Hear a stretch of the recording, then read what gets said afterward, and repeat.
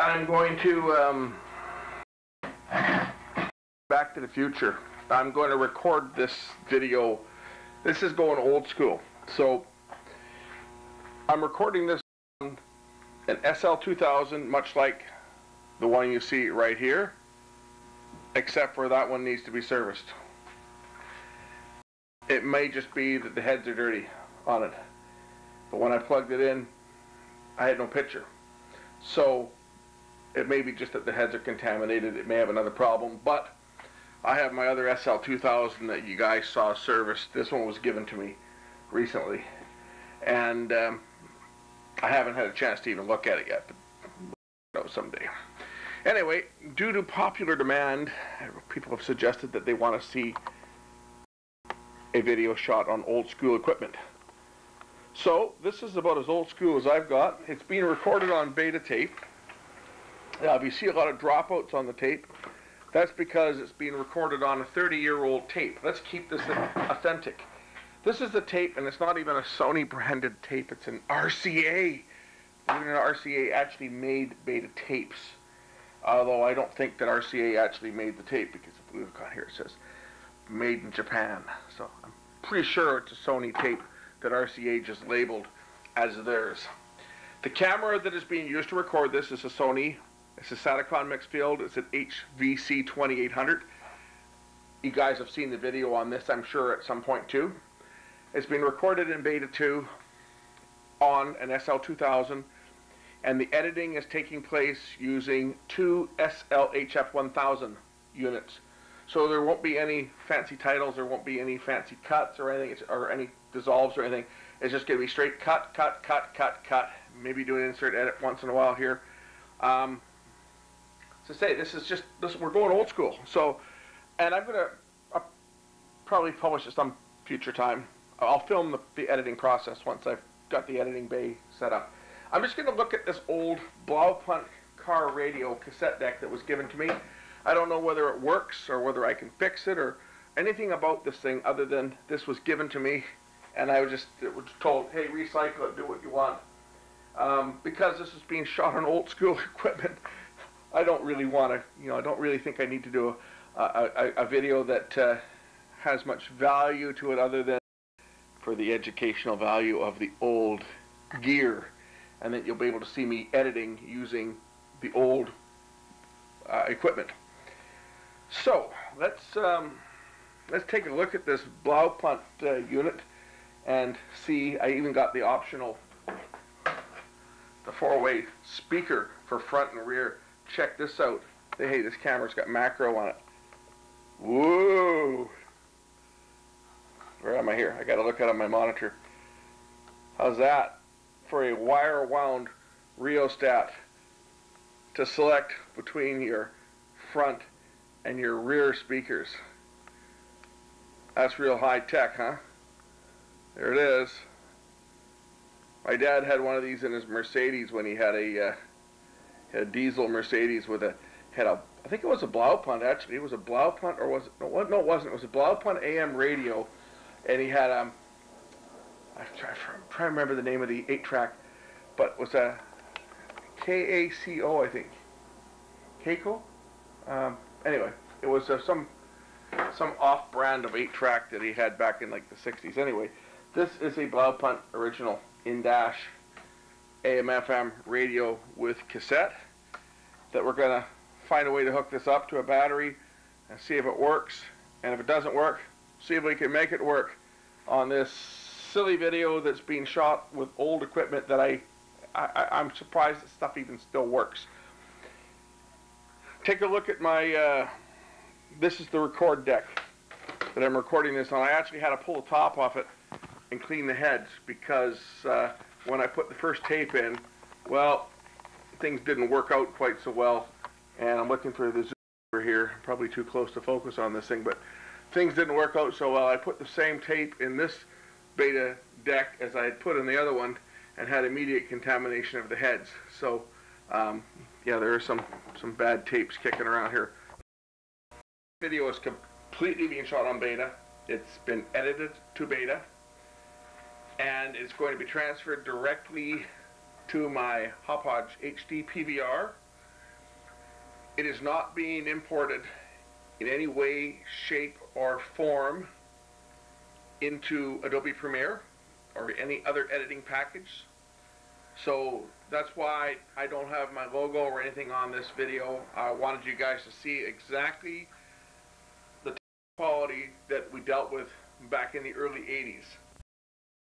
This was the last of the tube-based cameras. So this camera that I'm shooting this on actually has pretty good color quality if you give it enough light. Now when I say enough light, well, I'll show you what's running in the workshop now to give me enough light. So over the bench I have a 65 watt compact fluorescent with a couple of 40 watt tubes. There's another 42 watt compact fluorescent there, and in behind me, this is probably going to damage my camera tube, that is a 400 watt piece of junk. Hooked it up to the battery. If I press the power button, that works. It doesn't work that good. Let's take the top off this thing. Here it is.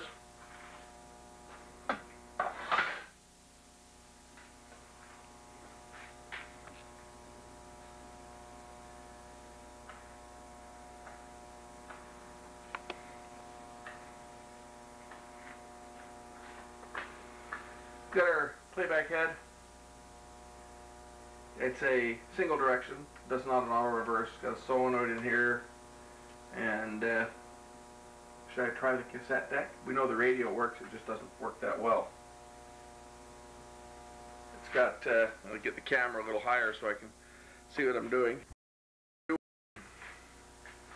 Working with tape is I have to make sure that I leave myself lots of time at the beginning and the end of each shot so that I can edit it, because even though the machine I'm going to be using to edit it is frame accurate, it still makes it, I have to give myself some cueing points. Normally when I'm shooting with a file-based system, so I can hit the stop button, I can stop talking, hit the stop button, hit the start button again and start talking, and just cut all the files together. In this case I'm going to be editing linearly, so I have to remember to think like an old producer and leave myself a run in and a run out point on the tape to edit. Oh, this thing's so old. I've got our volume control and tone control over here. And down on this side, this is the tuning pack. And essentially, like all old car radios, it's a coil with a slug. And when you turn the tuning dial, the slug winds its way out. As you can see, that's what changes. There's the slug in there. That's what changes your tuning on this thing. Now this old beast is not going to be fixed.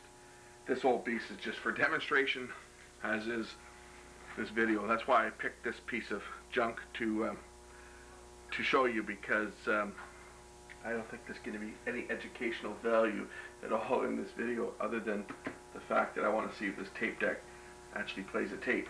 So I gotta go find a cassette tape that I don't mind getting chewed up and see if it works. A cassette.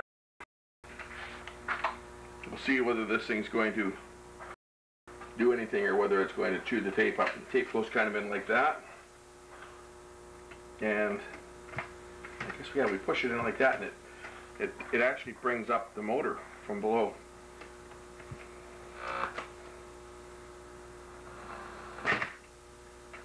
And then it ejects.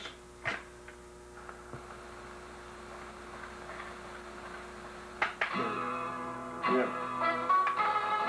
We have a real stiction problem. The tape cup spool is not working on this deck. And we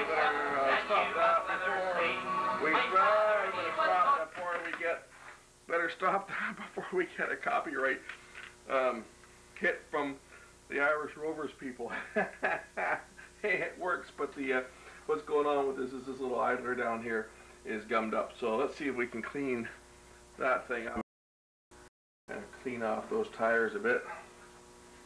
See whether that will improve this thing. turn the volume down so I don't create any copyright problem.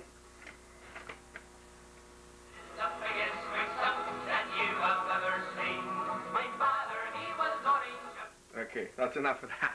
I don't need to have the copyright police breathing down my neck. I just had the copyright police breathing down my neck when I did my Vidamagic video, the one that was posted just prior to this one, because I had a shot when I was talking about the technology that Sony was using on that Indexitron tube, and I had I guess about a 30-second shot of a YouTube video of all things that I had routed into the TV portion of it and had it displaying on a wall, and it was a clip of the cellist Yo-Yo Ma playing for about 30 seconds, no sound, just him bowling his cello, and somehow I managed to trigger an image copyright strike and had the video blocked worldwide, so I had to go back and re-edit it and put some big logos over it and turn the image inside out and all kinds of other stuff and add some distortion to it just so that it wouldn't trigger the strike. So yeah, the copyright people get kind of annoying sometimes. You know, ever heard of fair use when you're trying to demonstrate or test something, right? And I don't know how to turn this thing over. Let's test the fast forward and the rewind. There's the rewind. Oh, wonderful. This is one of these decks that you would say, I'm breaking a finger, because you actually had to hold for rewind, and you had to hold for fast forward. But that's working. I don't know how to eject this thing. Maybe, that's how you eject it. We'll turn it over, side B.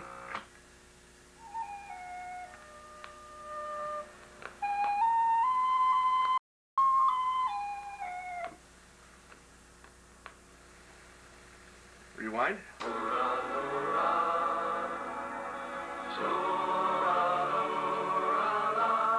If they sound like they're drunk, they probably were. This was good Irish drinking music that I remember from when I was a kid growing up in an Irish family. It never fails when I'm trying to shoot a video. The neighbor brings somebody in and has them start grinding stumps or chipping trees or something. I can never get anything done. You know, for 3 hours today, prior to this joker showing up grinding a tree, the neighbor left their dog outside and it was howling all day. So my day off has been annoyed all day by noise. Either a dog that sounds like it's howling at the moon, or the noise of stump grinding and tree chipping.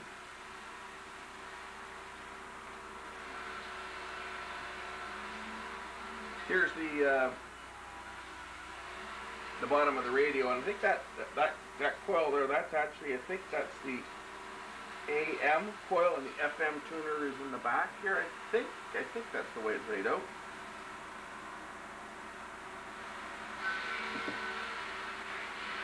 And my antenna came off.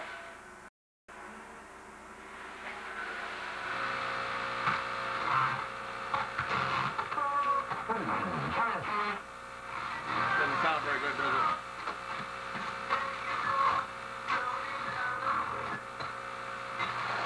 Pints first, 9:49. Intercept registered for the 10th. Journalist news. Online at KISN.com. Enjoy the ribbon cutting.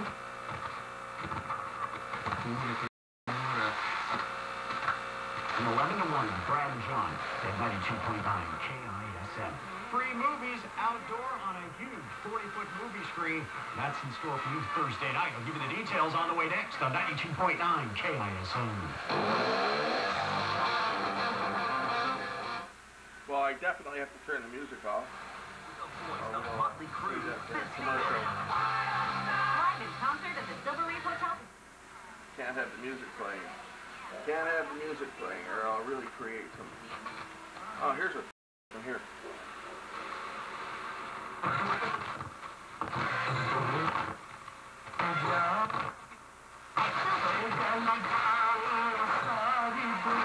Sounds of a good time. Oh,